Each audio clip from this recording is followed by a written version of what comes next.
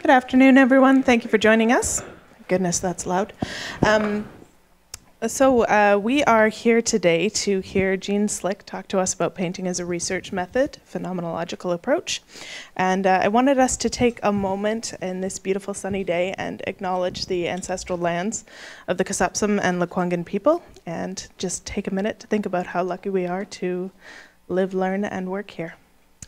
So this event is sponsored by the Tri-Agency Research Support Fund, and no, I have nothing else to say. Thank you.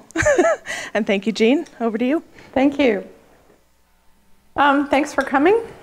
So I'm going to talk a bit about painting as a research method. I'm going to give some context for my overall research and then do a deeper dive into the painting as a research method. So the first part of this presentation will just sort of situate where my research is and how I came at it, and then I will give you more detail about the painting as the research method as we move on. So this started off for me as an exploratory study. I have an undergraduate degree in fine arts. I was a printmaker originally. Many years later in my life, I started painting, and the images I started painting were of fire skies, like wildfire, because I had a place in southern Alberta that was on evacuation alert because of the Lost Creek fire. So I had some beautiful image. I'm struck by the beauty of wildfire. So I was looking at how to integrate painting into my research. My research interests are in how technology is influencing what we call the emergent characteristics of disaster response. The DEM students who are here will know what that means, but emergent response is just the way that people naturally use whatever talents, abilities, or assets they have to help others. We know that behavior in disaster contexts is mostly pro-social. Remember that for the COVID scenario. And so in particular, trying to marry this idea of my background in the arts and thinking about painting, I'm interested in the visual dimensions of social media as being generated and circulated. And I'm interested in what citizens do as opposed to what the media or others do with that. So that led to a few questions. So and the piece on phenomenology came in because to help me figure this out, I took some painting classes, and the painting instructors, as I told them who I was, suggested I do some reading about Merleau-Ponty's work, phenomenology of perception, aesthetics, and phenomenology. So I started to look at that material, and a phenomenological approach focuses on description rather than explanation. So it seemed well suited to the work that I was doing. So I first needed to explore what would a phenomenological approach to visual research methods be. And phenomenology also looks at what's the essence of something. So what's the essence of the experience of being an emerge room doctor or an emerge room nurse? What's the essence of the experience of being a researcher? So we want to look at the essence of experience. So I'm wanting to look at what the essence of the experiences are that are portrayed in the YouTube videos. And then I want to think about how to represent that in a series of acrylic paintings. So I'm still finishing the painting series. It's been an interesting journey, and I'll take you on that journey as I move through the presentation. So to situate my research, the study of social media and disasters is a field called crisis informatics, which is a subfield of social informatics, which looks at the social dimensions of information and computing technologies. Within crisis informatics research, though, there's a bias in there, and most of the research is based on Twitter. And the reason is that the search mechanisms for different social media use different API, and the API in Twitter are friendly for researchers, whereas the API in YouTube are a bit more challenging. And so what this has led to is the use of advanced computational methods to study social media in disaster contexts.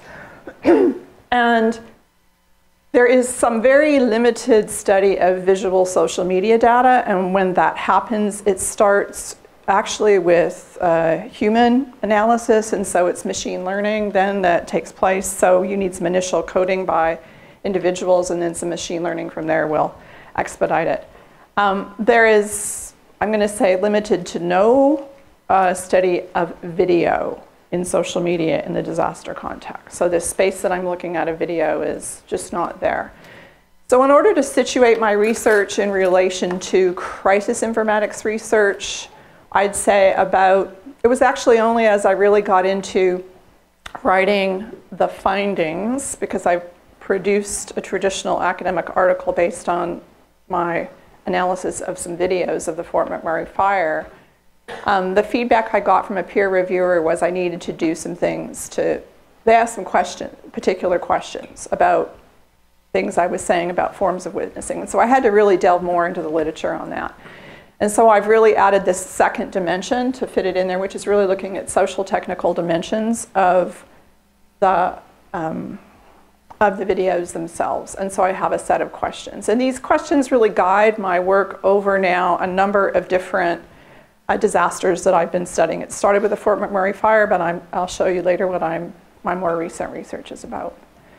So in terms of research methods, there are also gaps. There was a lack of a phenomenological approach to looking at visual methods. Most of the visual methods, at least within fields of things like sociology and anthropology, use ethnographic approaches, which are very different than phenomenological approaches. So phenomenological approaches, when they talk about methods, the methods that are described are all based on textual data, even though phenomenology really also deals with phenomenology of perception, and there's a lot written about painting and aesthetics in there. And the visual methodology acknowledges phenomenological approaches, but then describes ethnographic approaches. So there's this gap in what that is. So I had to figure out what to do. So this visual I've shown before, but it's changed over time. It comes from Paul's work about a visual methodology. So you can talk about visual in terms of the origin and nature of the visuals, the research focus and design, and then the format and purpose. So I'm starting with pre-existing visual artifacts, which are YouTube videos, and I'm focusing on the visual content. I have also started to focus on the visual and verbal content. I am not looking at things like the comments that people make. I'm not interested in that.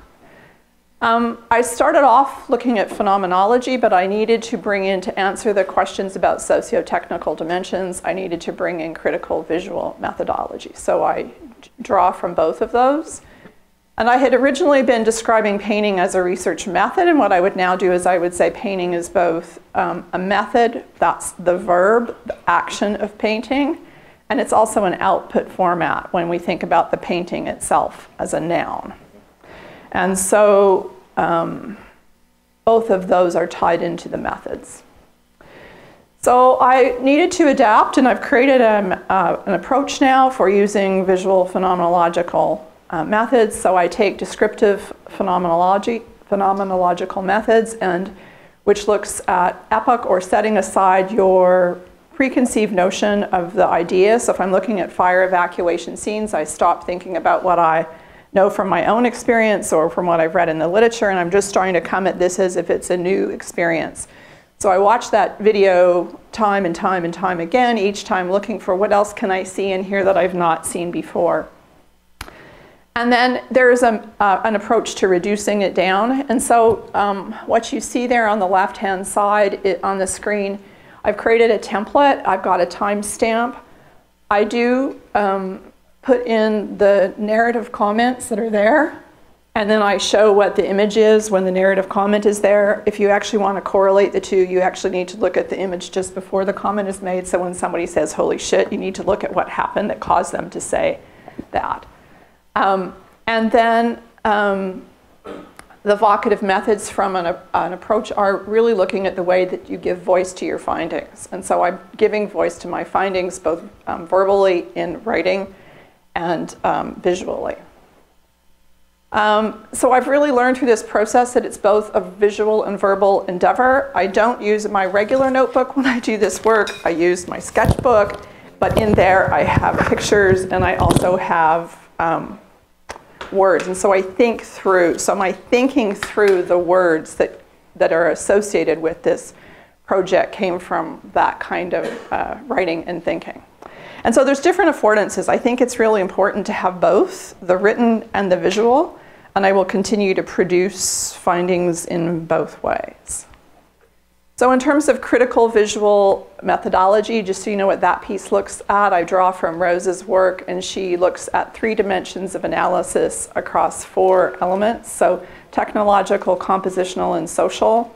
looking at the site of production, the image, the circulation, and the audiencing. So I can situate and frame. I'm not going to go through all the detail, just to say this, as part of developing the overall methodology for this work, it draws on phenomenology as well as this critical visual methodology. So from that work on the 2016 Fort McMurray fires, what I found was that there were 3 different types of experiences that were portrayed in videos. Watching the approach of the fire, fleeing through the fire, or watching your house burn. Watching your house burn had 2 subcategories. One was watching from the inside and one was watching from the outside. In terms of socio-technical practices, I found the use of cell phones, dash cams, doorbell cams, and house cams. And I found that the technologies were an influence on the site of production and the image characteristics, the length and the number of videos. I found that the effects of the recording technologies reflected different forms of witnessing. And I draw on Peter's work here, which draws on the traditions of witnessing in religion or law and broader witnessing in society. And in particular, home security cameras. So a Nest cam on your wall or a doorbell cam create a situation in which you now have different ways of seeing what's happening in a disaster context than you would have otherwise. And normally you describe witnessing as either firsthand or secondhand. And so when the person who takes the video as they're fleeing through the fire, that's when they see it, it's the first hand. When you see the video, it's the second hand. So in my first draft of the article that I wrote, I talked about the home security cameras and talked about those as being first-person accounts. And I was challenged by that. So it was actually the literature on witnessing that helped me to sort this out.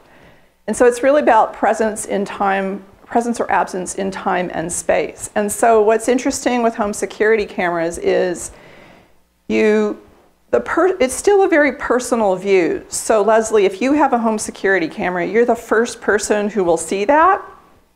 You may see it in real time or not in real time, and then you may choose to share it.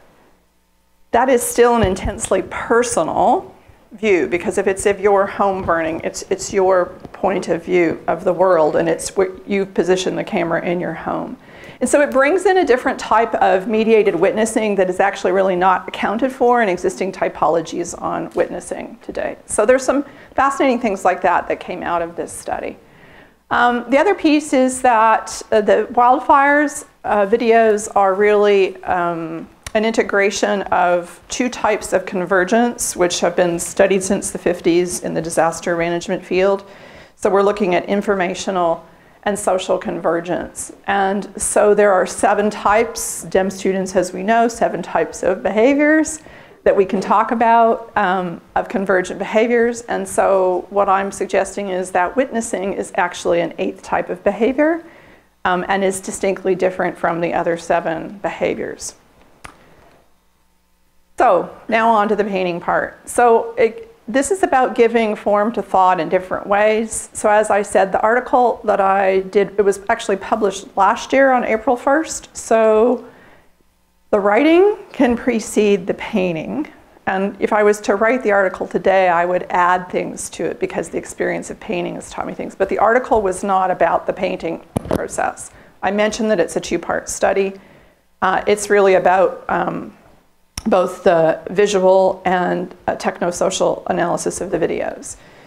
So now I want to take you through sort of the journey of the painting process and what that's been like. So that is one of my paintings, not the first, but one of my, it's the first in the series that I did. And so I want to just explain a bit about the development of paintings. But before I do that, what I'd like to do is have you all join in something called a cold critique. The DEM students learned about this last year. So the idea is you have to all stand up. You have to come around and form a sort of semicircle around these paintings up here. And then I'm just going to ask you to comment. This is a stand, you have to move. I know we want a social distance, just don't touch people or cough on them, but it's okay. We're in a low risk setting. So in a cold critique, an artist gets feedback on their work and people comment on it.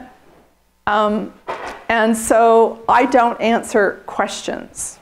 So this is a chance for you to just comment, make observations, show what your musings or thinking are, and offer your reaction to these paintings. I really like the dynamic aspects of it. And I'm sure that's what that is with the headlights and with the trees askew. It really has a sense of motion and immediacy in it. And I loved it as soon as I walked in the door. I could see that. I find them emotional, raw, scary, frightening.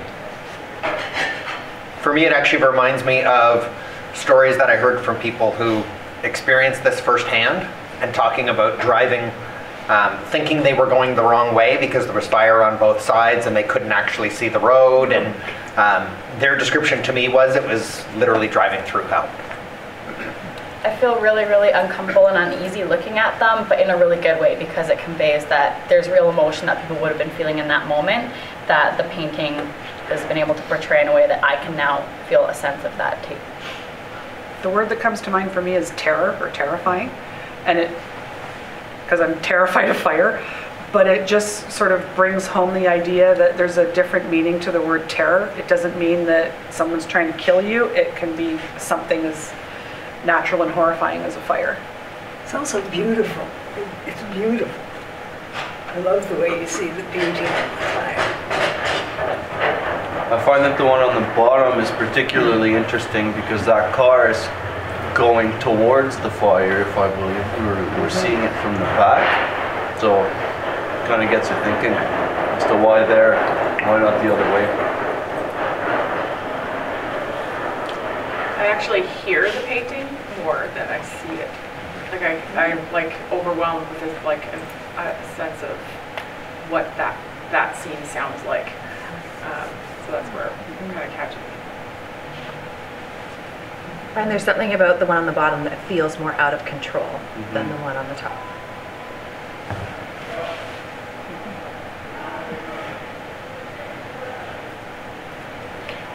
I like the one on the bottom, and what I like about it is that a lot of the details obscured in the flame and smoke, and I see a lot of this, and that's more of what I see.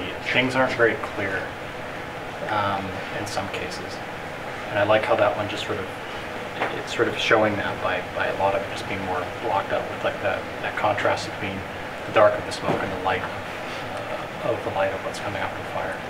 We're just doing a cold critique for those of you who came in. We'll sit down in a second, so you can join. Can we talk about that one too? Not yet. No, okay. For me, what I see is, it scares me a little bit, is I actually see life in those paintings. And so as I was listening to everybody else talk about how they're perceiving it, I really started to grapple with the way I saw it. I didn't see it in a negative way at all. I saw it as life because of the bright colors and the beautiful, I think, contrast of the lights in there. And so I'm grappling with the disconnect of the reality of that and the portrayal of that reality. Yeah, I would say it just points out to me the beauty of destruction can be, in a way, dangerous, right? It can be, what's the word? Mesmerizing. I don't know if that's how people felt as they were going through it, but yeah, I could get lost in that. Okay, so thank you. I'll have you sit down. You got to experience a cold critique with art, so that's part of what I wanted you to experience. And so what kind of things did you hear when people were talking? What does that tell you about painting? Subjective. Subjective? Evocative. Evocative? Emotional. Emotional? So painting does some things for us in a different way, and I'm not sure that if you read my article, you would have that same commentary. And so I think one of the things for me is that there really are different ways of presenting findings from research, and that the paintings themselves have an ability to be used in a different way and reach a different audience. And I'll talk a bit more about that. Leslie, you wanted to talk about the image that was up there. What did you want to say about that? Well, I find that image really interesting because there's a sense of calm in the sort of soft focus, and yet the contrast between the calm feeling of the photograph and the horrific destruction that's taking place in it. I find that really, really interesting. I mean, I find this spectacularly beautiful. This sends a different kind of message to me. So there are, as I mentioned, if we go back, there are these different types of experiences. And so I started by painting Fleeing Through Fire, and I started with the dash cam series. So I'm going to talk about that, and then I'm going to move on to talking about how, as I've moved through the process of painting, so the act of painting, how the paintings have changed. Maybe I've got a slide that just I'll just, since it's here. So as a result of doing this work, my worry was, how can I legitimize my painting as a research method and the work that I do? Because I'm not sure about that. I've now gone to International Visual Sociology Association, American and Canadian Visual Anthropology Association meetings, and I do fit in those places, but I'm an outsider because I use painting. People use film and photography as traditional visual methods in ethnography, and so I'm outside of that. But I've learned a lot from those conferences, and what I can say is I've now, through this work, I've extended, so moving beyond just this whole thing about emergent response to disasters, I can now situate my work within crisis informatics research, and I can also situate it within crisis journalism. Social informatics and crisis informatics, the intention is to sort of look at that human social dimension of computing. And so the strength of that body of literature is related to that strength of, I'm going to say, those other disciplinary perspectives that you bring in to look at this. And so the people who've been leading crisis informatic research are people who have the computational abilities, not people who have the disaster management. And so they're getting closer to bringing that part of their writing and interpretation to be stronger, but it's missing. And so I think one of the strengths I bring as a scholar is being able to actually bring and integrate these three distinct, different fields of study into this project. I find that the photography is a much more distancing medium. Your painting is so immediate and so involving and so gripping emotionally. The photographs have a much greater distance to them. So I think you're really onto something. Well, what I'm interested in is being able to take something into a public space, right? And to have a different audience.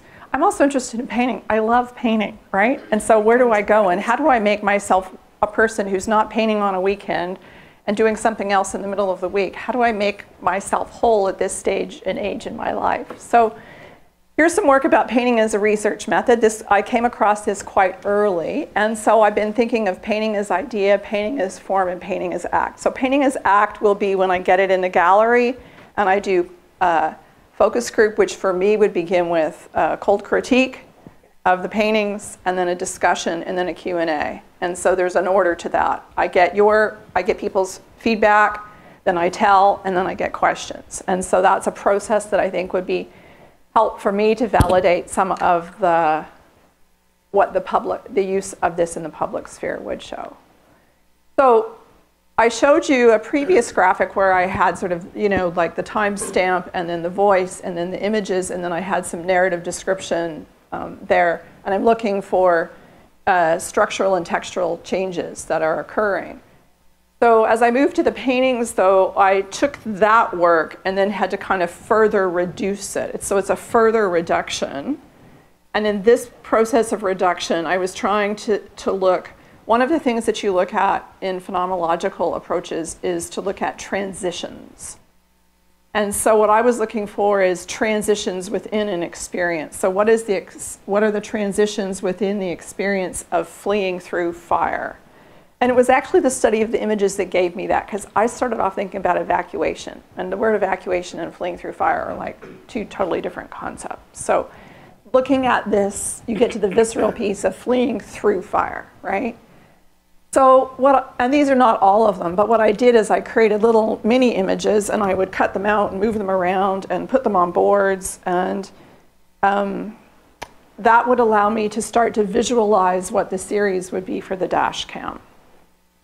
And as I paint, I sometimes will further change what the series will look like, and I'll talk about that in a different one. So this is an earlier version of the painting that you just saw on the screen. So this is a beginning sort of underlay for what I began with.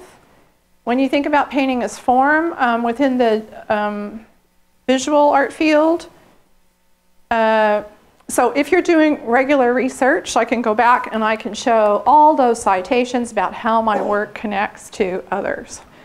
When I go into this process, as I've been doing painting classes and then taking some directed studies. And so one of the things is to look at, just as you would look at how your work fits within other research, you look at how your painting fits within other painters, and you study other painters. So that is a picture of Turner. He did fire. I'm looking at other people who do fire and sky, so Turner is one. So one of my studies that was like a precursor to this project was to paint a Fort McMurray fire scene in the style of Turner, right? To try and think about what that would be. The other thing I had to think about in terms of painting as form was that I use video color. I want it to look like video. And so I actually had to go back and take a color painting class again to remind myself about how to mix paint, which is different than mixing other kinds of color.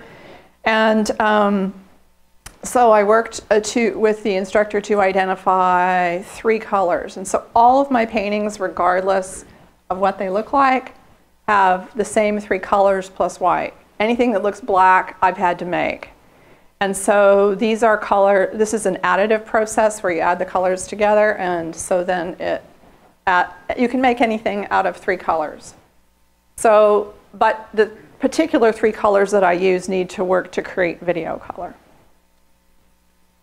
So now I'm going to just show you sort of what that process is like. So this is the first one in the dash cam series. So there were 6 videos, 3 front and 3 rear, 3 minutes each.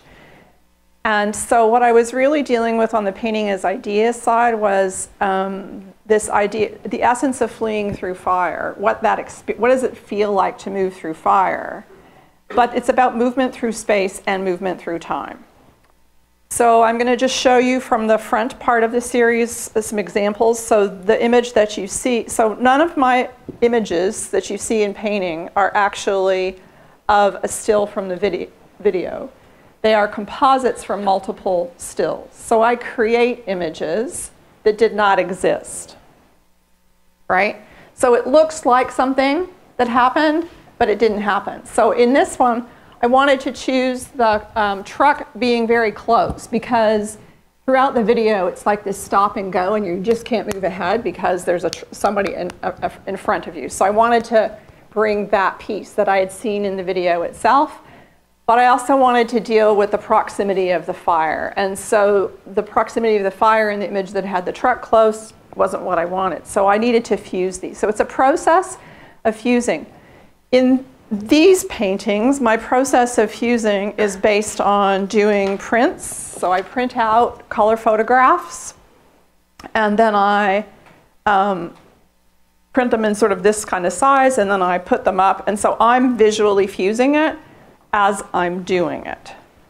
I have, in some instances, used a projector, but that came later. The initial stuff, it's just like, I just have to do it. I just have to fuse it, is all I can say. So that's the act of painting. So, and that's part of the research piece. How do you do that? This is, one of the experiences was that you were really traveling and it became night and there were sparks raining down around everyone. I will change this painting, and I will change it based on feedback that I got at the International, or the Visual Sociology Association conference. I edited out a bunch of cars, and I've got the truck up close again, because that was a really constant feature in the video. But there is a section of cars that come in on the left from a neighborhood, and I didn't put it because one of the particular scenes, I didn't like the shape of the vehicle. There is a piece about the aesthetic dimension of this. And that was reinforced to me at both the visual sociology and anthropology conferences, because they will critique each other's work based on the aesthetics of their photograph or video. So the same holds true here. So I need to put some more vehicles in there because it's not conveying enough of the congestion of the traffic.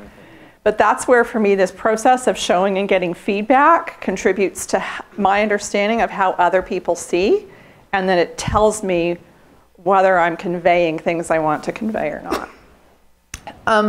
On this one, you can see I've got a still image, but you can see I've got a computer image. So sometimes when I paint, and when I was painting this one, sometimes I have still images, and then I have my laptop, and I've got the YouTube video up, and I'll be on a certain second, and then I've got my canvas. So I'm painting both from like video on screen as well as still images, and then I can go back and forth. And 1 second in a video may show up as several seconds on your YouTube. At this point in time, I'm complying with YouTube copyright rules, which means I can't download it using the available software, which is a limitation in the research. I look at Rosie to just say, yes, I'm being so compliant on it.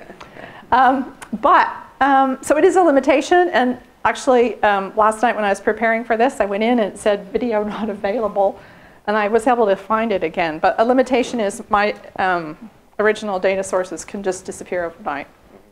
So the still grabs are helpful, and there is methods to copy the video if I want. I just haven't done it because I'm trying to do what I'm supposed to do. That's good to say in front of the students, I guess, right? Always, always. Always.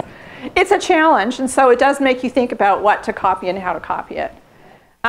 This one, again, it just has multiple images, and I've fused them together. With this one, I was also looking at a live, or a still of but on the computer as I was doing it. This is another one in the sequence. So if you go back and look through then, I'm looking, you can see big transitions with each one, right? These are significant transitions in terms of what that space was like. This is one from near the end. This is driving out of the fire. It resembles driving into the fire in some ways. This one's mostly finished, but not quite. So again, it's just a fusion of different images and putting it together. So then when I think about this, I need to, as a movement, I have to think about how the viewer will experience it.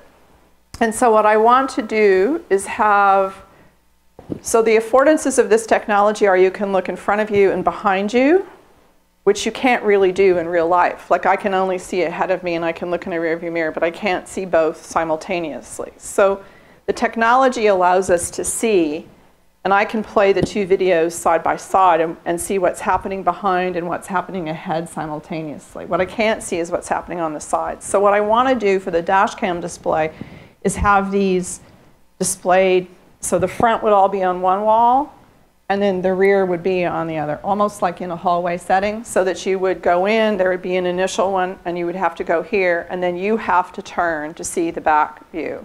And then you have to turn to see the front view. So that if you are looking at the paintings, you can't just look at it this way, in a linear way. You have to, how you move in that space. So that's part of that piece of painting as action, right? That I'm now trying to think about how people experience the paintings. So painting as form, part of what I've also now done is started to look at other painters that have been recommended to me. So Gerhard Richter is one. So I'm looking at people who paint from photos and people who paint from blur. So Gerhard Richter is someone who does work like this. Luc Tuymans, the two pictures on the left are actually from his 9/11. So I'm also looking at how other people paint disasters. So he's doing some indirect imagery that relates to, he also did a still life as part of it, as a commentary on the 9/11. And then Monica Tapp, who's a Canadian painter and prof at a university in Eastern Canada, does paintings from videos. For her videos, she's using a handheld camera in a car. She takes 3 still images and pushes them together in there. So I had seen Monica Tapp's work, and the difference between the small painting on the bottom and this one was I was starting to go into the video and go back and look at it, and inspired by Monica Tapp's work, look for still images. And one of the things is that this is a handheld, so this is panning with a handheld. And so part of the diptych piece of it is that it's much broader, so you can cover, you know, a broader range of imagery.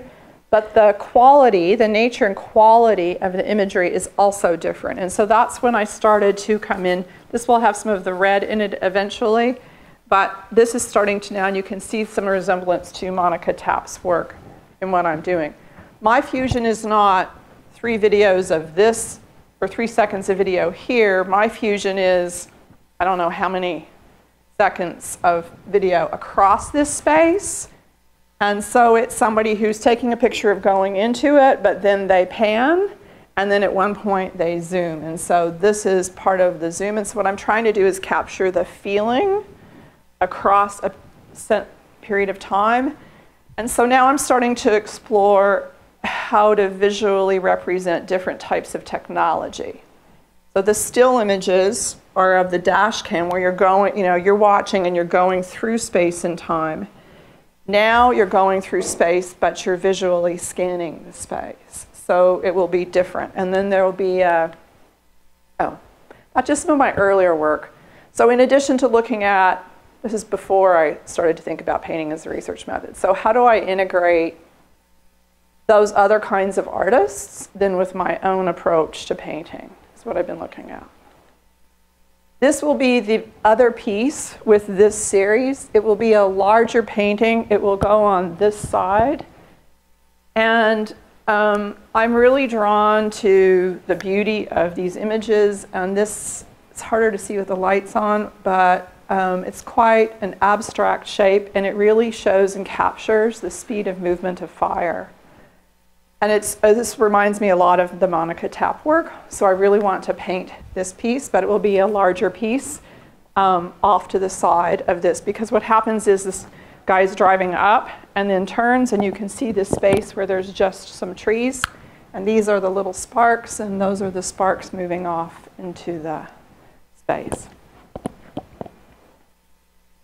Paint this image, or the image that's on the slide, some of those for me are just like art pieces. I know it's part of this work, but for me, it's like I also just want to do it as a piece of art. So watching your house burn, the doorbell cam series, so the movement through space and time is different because it's a static view, but you see what happens over 6 minutes, and further before they posted it, they edited it. I didn't notice that it was edited until I'd watched it a large number of times. Right. And so my idea for this was the notion of a flip book. So I could put the paintings, like the dash cam will be on the wall, and you have to turn and see them. But those people who were taking those images were moving through space as they did it. So in contrast, these images, the person's not moving through space, the image is static. So you can never really see that image, those subsequent images at the same time. So I've got 2 options for it. One is a flip book, which would essentially be taking paintings, layering them together, having them on hinges so that you actually have to open it to go back through time. You would start with the last one and then go back to the first one. So the first one is a photograph that I've digitally manipulated, I've printed, and what you don't see is the version where I've actually now painted on that. That's being scanned, and depending on how the scanning turns out, it will be printed on canvas. For this series, instead of painting on canvas, they will be printed on canvas, but I am doing digital photo manipulations. So these are, I'm combining a number of images, again, to create my final image. And they will be, the quality of the images already has a painterly look and effect. And so those will be printed onto canvases. These will be 24 by 36 in size.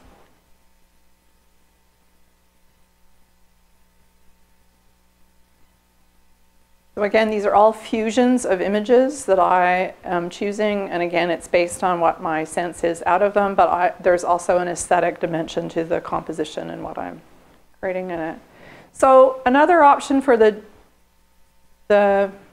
doorbell cam, instead of, there are 5 in the doorbell cam, is instead of doing the hinged piece would be to have a 5-sided structure so that each painting was on a different side, and you would go around, and like video, you can keep going back and watching it again, right? But you couldn't see 2 paintings side by side. They look really nice side by side, and I could do that, but it's part of that thing of, if I want people to have this experience of it, then I want you to have to hold the image and go back and forth to move around and see it.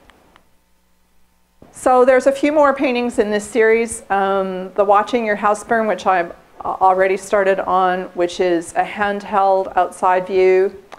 Watching Your House Burn from inside, so a security cam, that's one where I paint on this, digitally reproduce it, and then I make 3 paintings of that, and then I paint over those images myself. And then Watching the Approach of the Fire will be a very large piece, and it's one where they handheld go around, go up, and zoom in. And so the canvas will be white, but the shape of the painting on the canvas will convey the space in which the imagery was taken, which will give you the feeling of that there's parts that you're not seeing and which parts you're seeing. But we don't actually see, we see video in this linear fashion, but what I want to do is show you what you've seen out of the video in one image. So just coming back to my exploratory study, I'm still exploring, but as I've moved forward in here, I've kind of added to the dimensions that I'm focusing on. And so in addition to the phenomenological methods, I'm now exploring other artists and thinking about where this art sits. And so one of the spaces where my art would sit, originally I would have thought of it as landscape painting, but now I would classify it as contemporary history painting. So just reading from a document about history painting, it no longer elevates heroic events of the past to be viewed as a model for society. It now most often comments on photographic residue of world events. And so I'm in that genre of contemporary history painting is where I would situate myself as an artist, and I'd situate myself in the crisis informatics field on the disaster and emergency management side. So I've got through the internal funding sources that I have, I had a research assistant this last year. We've looked at 11 wildfires and 5 floods from 2019, which were smaller events.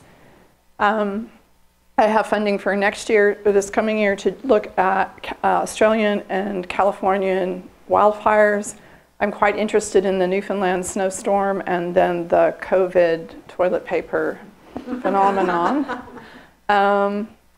My goal is to then move the paintings into a public gallery after showing them here at Royal Roads, and then to do that focus group as part of the research there. I want to explore other forms of reduction. At this point, my reduction is of an experience into a set of images.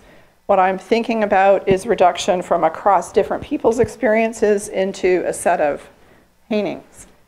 So the conferences I've gone to, when people are producing graphic novels, they have found they can't take an individual story and write the graphic novel. They need to actually fuse the stories and create a new character that's a composite character. So there's tensions in that for me about what that would mean in terms of visuals. So that's an intellectual space to go into. I've been invited to go be an artist in residence for 2 weeks, either sometime this summer or fall, for the IISD Experimental Lakes. They're now having artists match up with their researchers, so I will work either with a researcher or a research project and then do a set of paintings based on my work in that space. And then I'm looking at other artist residencies. The end.